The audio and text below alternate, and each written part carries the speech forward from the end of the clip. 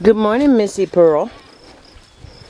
This is day 3 of our treatments, and she's up and out of her stall. That's a good sign. She's on her feet. Still no runny nose. Her eyes look a little sad, but there's no runny nose. Hi, baby girl. And she's got enough energy to decide to walk away from Grandma. Hi, baby. What are you doing? What are you doing, baby girl? You feel okay this morning? You gonna go in your pen for me? That's a good girl. That's a good girl. You gonna eat a little bit of hay? Daddy put you some hay out. That's nice. We don't have too many ugly scouring marks on the hind end here, and that's good. You go on inside your pen, baby, and I'll be in there in a minute to give you some medicine, okay? She says, you don't want to go in your pen? You don't like it when you go in your pen because now Grandma gives you medicine? You don't want Grandma giving you medicine? She's doing pretty good. We'll stay on this for a while. I'm going to give her some Pepto-bismol this morning as well. Hi, baby girl. Tell everybody hi. Everybody's praying for you. Everybody's praying for the Missy Pearl.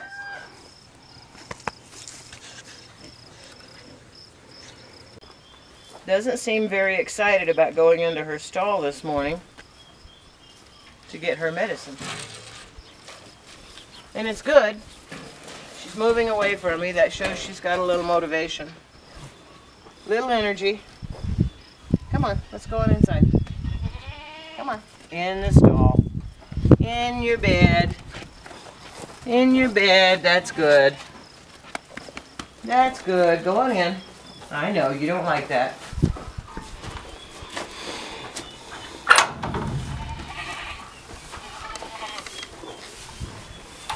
Jerry, you want to come in? Sure.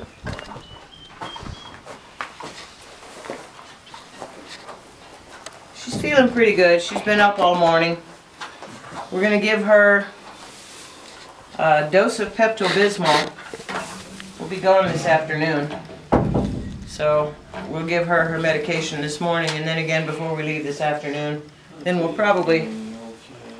She had a lot of flies eating her. Hope it'll hold off until tomorrow. But I want to give her some Pepto-bismol this morning. First thing I'm going to do is administer antibiotic. And that's a pretty good sized little pill. So we have this pill dispenser here. It's got a short cylinder on it. You just slide the pill in there and it pushes the cylinder back. It's clear pee. I'm hoping that's pee. It's clear pee. That's good. Pee is good. That means she's getting some liquids. So we're going to get this pill down her. You need to step to her other shoulder there. And you're going to put your hand around her back of her neck, and I'm going to put my hand around the front of her head. Right, I like to see that, Missy Pearl. I like to see that. You're going to put your butt against the wall for me? She knows now that I can trap her when I get her in the corner. You just get on the other side of wherever I'm at, okay? And you put your arm around her neck, and I'm going to put my arm around her head. And then we bring her head up. Now hold it. Get this little pill down just as far as I can. And then push that plunger. And she has it chewing on it. Just have to make sure she doesn't spit it out. They're better than dogs at spitting out pills. I think she's got it down. Let her go. Here, well, you got her. Okay. Now, we're going to give her a little bit of Pepto-bismol. And we'll, keep an eye on her. Make sure she doesn't spit that out. Now we'll give her a little Pepto-bismol. This is going to be a messy job. Just like we did before. Both of us around her neck. In different places. I can't squeeze the plunger there. Squeeze it. Squeeze it. Good deal. Pepto-bismol. It tastes like wintergreen. Babies like wintergreen. That's good stuff. Okay. That was a good shot. Ah, your tongue is pink. Now, we're going to try to go ahead and give her her electrolytes. I think I want to be on her right shoulder because I get a better grip with my... Good girl, Missy Pearl.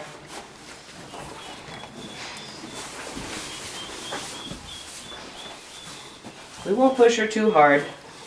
She doesn't seem to be running the fever that she was yesterday before we started the antibiotics. Oh, don't leave me. She says, I think I want out of the hospital. I don't want to be in the hospital. No. We just stay with her.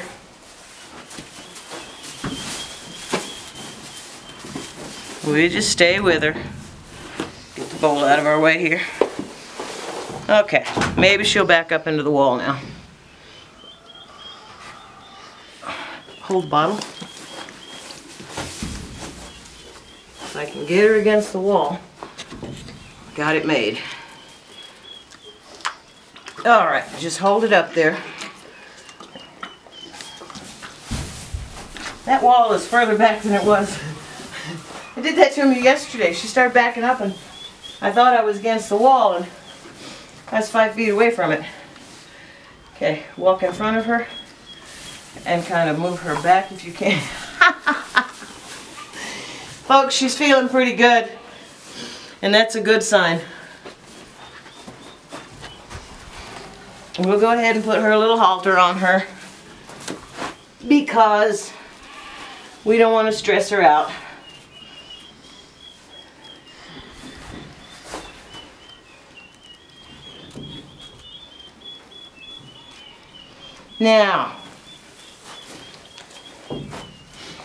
Now she thinks she's gotten. I hope. Hope she thinks she's been had.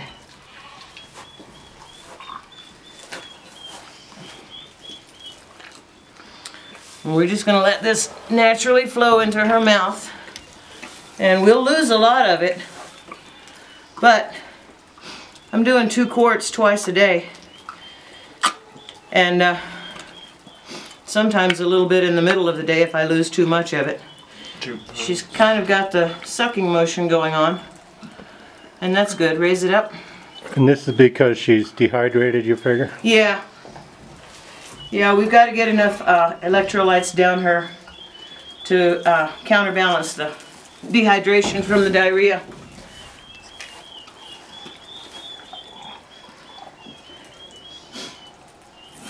That dehydration, if she goes without fluid in her belly too long, it'll change the acid in her gut and can cause lesions in the intestines. So fluid is important.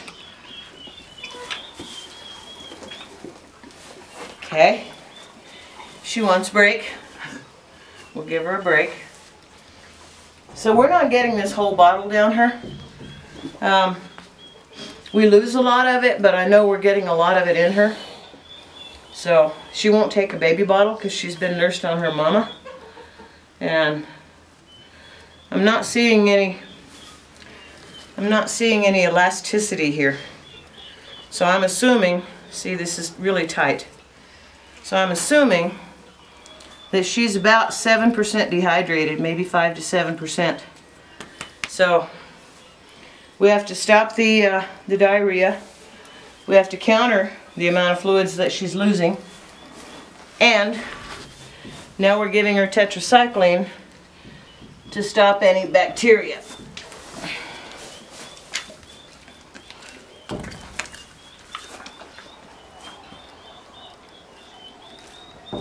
Raise it a little higher. Higher it is, the more she gets.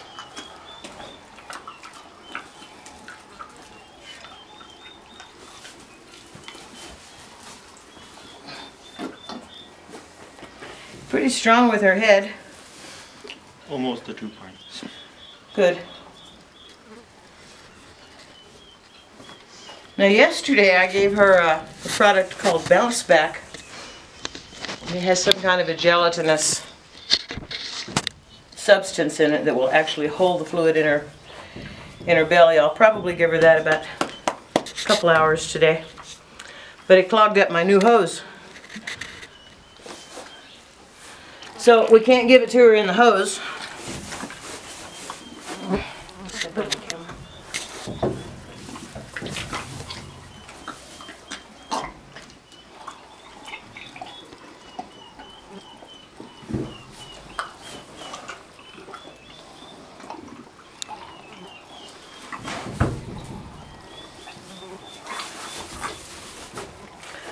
Nobody said it's easy raising babies, but you do what you can for them.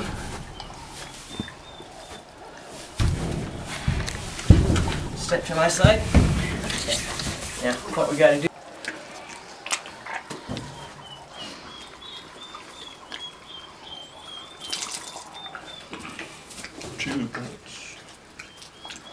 We're about halfway down. And like I said, I know we lose a lot of it, but I give her a little extra just because of that.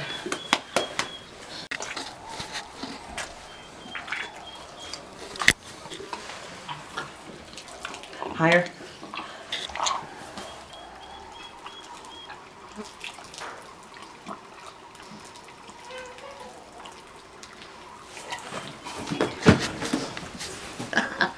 Her thrown her bottle on the floor.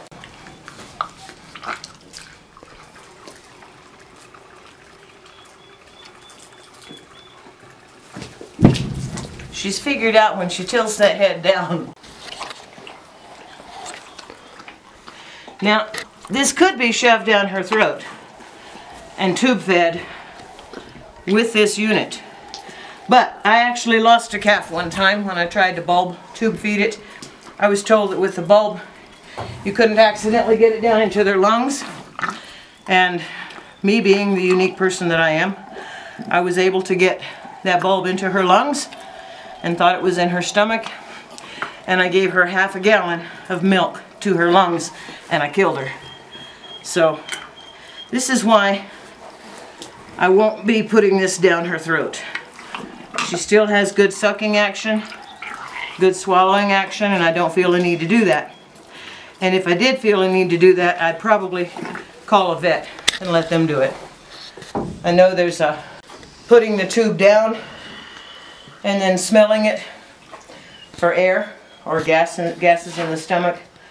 And when I did it, it was a sad day. It was a newborn calf that had to be stomach fed. And I got it into her lungs, pumped a half a gallon of milk into her lungs, and it was a sad day.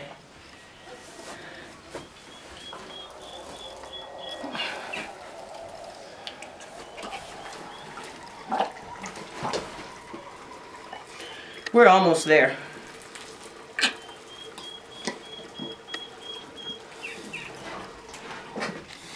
I think we're close enough. Okay, so that's it. Pepto-bismol, some antibiotic, and a bottle full of electrolytes. A couple of hours, I'll come back and give her that water holding bounce back. And I can't feed that through this tube. I fed it through the tube yesterday. Show them the tube. I fed it through the tube yesterday, and it congealed inside the tube. It took me about an hour to get it all out this morning, even after I had soaked it in hot water all night. So we'll just take the cap off and put it up next to her mouth and get it in her that way. And there she goes. Little Miss Pearl. Let's let her back out in the sunshine. She feels like going out.